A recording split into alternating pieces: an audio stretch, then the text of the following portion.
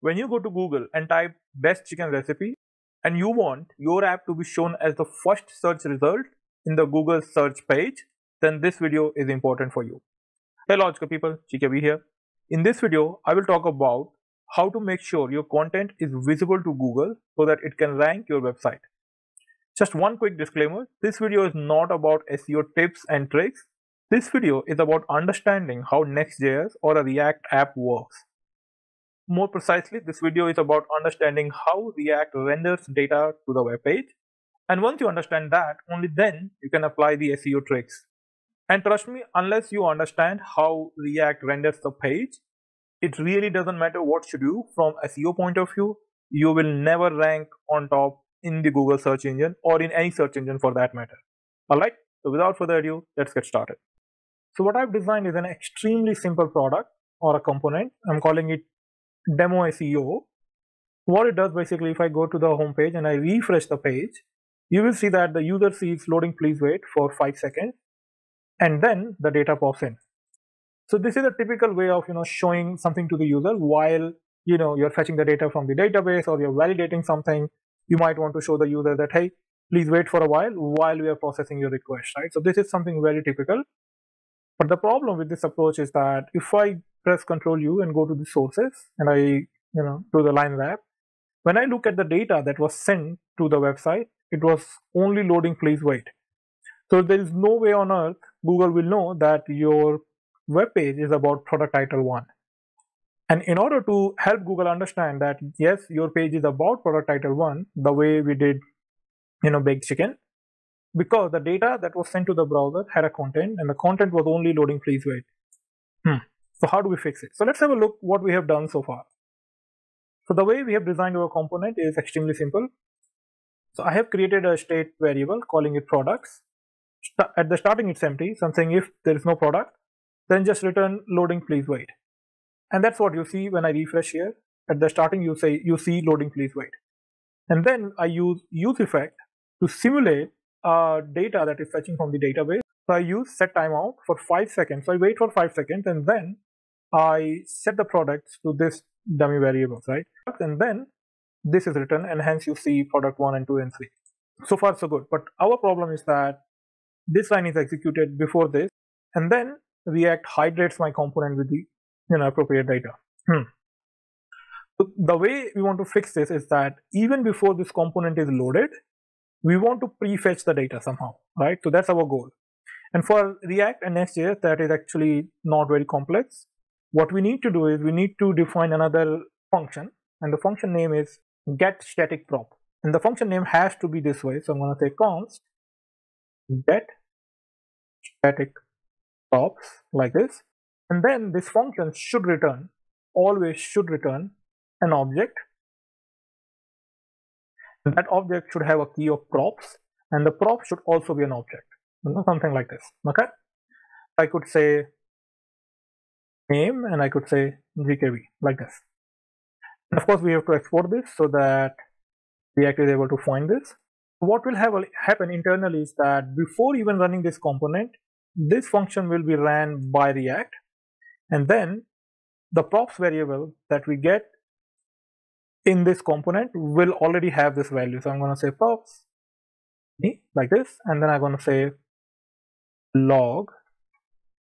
I want to see in the console what do I get as a prop. Okay, if I go back to my website, clear everything and refresh, so in the props I get an object. So key is name and value is GKB. Okay, we're going to use something like this to populate our data. So whenever you have to fetch something from the database, what you're going to do is you're going to cut all the logic from here, and you're going to say const products equals to that thing. Of course, we don't want this, so I'm going to remove all this like this.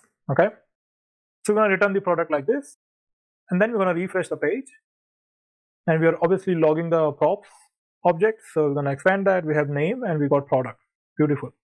Now all you need to do is you need to technically remove this. You can say const products equals to props.products. like this. like this. You can do it this way, or if you want, you can do it that way. Both are fine, whichever way you prefer. Okay, I like it this way. So I'm going to deconstruct products from the props object. Now I don't need the use effect. Now I also don't need this item, because I know that whenever this component is loaded, I already have the products, because product has been prefetched in the get static props. So if I save this, go back, refresh the page, I already have the data. And now if I press Ctrl U and go to the page source, if I scroll down, you will see that it indeed have all the products as an HTML data. Now, since this page has been returned at the first page to the browser, Google will be able to rank your pages for these keywords. Lovely, right? Perfect. So before you go, I want to talk about one more thing which is very important, and most of the people miss this, and therefore they take a lot of time just to debug why their get static props is not working. And just before I give you those details, I have 3 requests. So here are 3 zero-cost actions that you can take today, like right now, to support this channel. And I think you know this, I'm just gonna say it out loud anyway. Number 1, please subscribe to the channel if you haven't. Number 2 is like the video. And last but not least, you can share this video with someone who you think might benefit from this video, okay?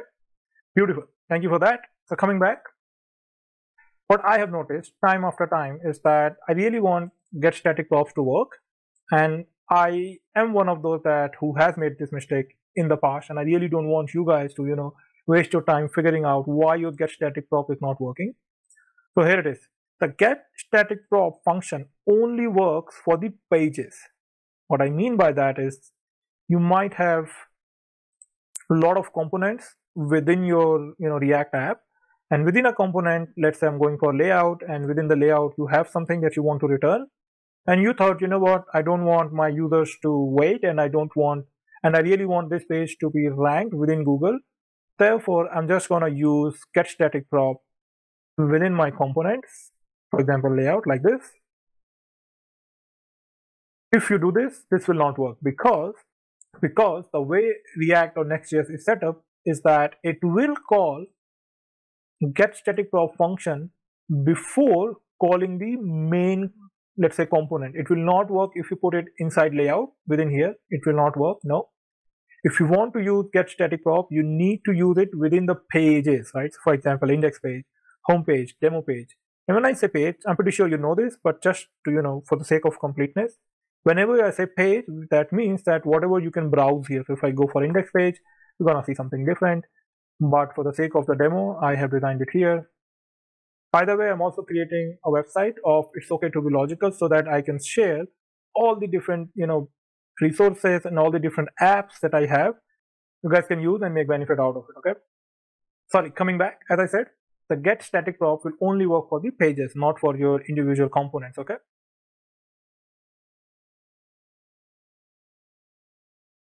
So if you're interested to understand how to make your app production ready, here's the video that you should watch. GKV signing off. Until next video. See you there. Cheers.